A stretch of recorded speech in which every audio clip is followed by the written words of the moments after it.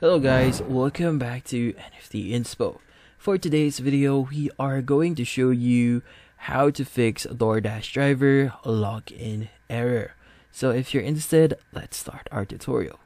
So there's actually multiple reasons why you have this error or login error in the DoorDash driver application.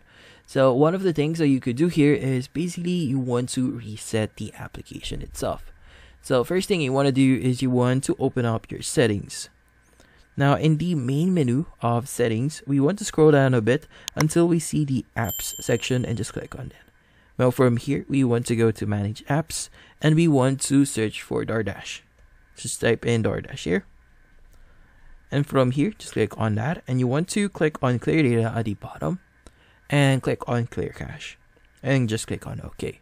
Now once you've done that, the next thing you want to do is you want to open up Google Play Store and check if there are any updates and basically just install it again into your account, and hopefully that solves your issue for the driver login error. So hopefully this video was able to help you. Like and subscribe to NFT Inspo. Thank you for watching.